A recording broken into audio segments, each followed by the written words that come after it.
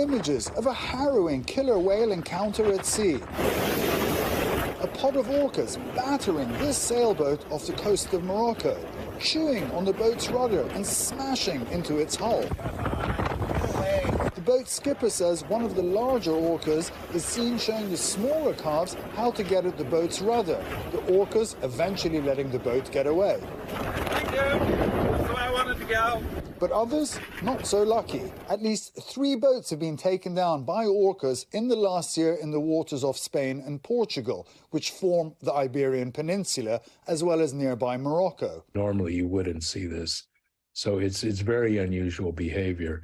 And the fact that now it seems to be escalating.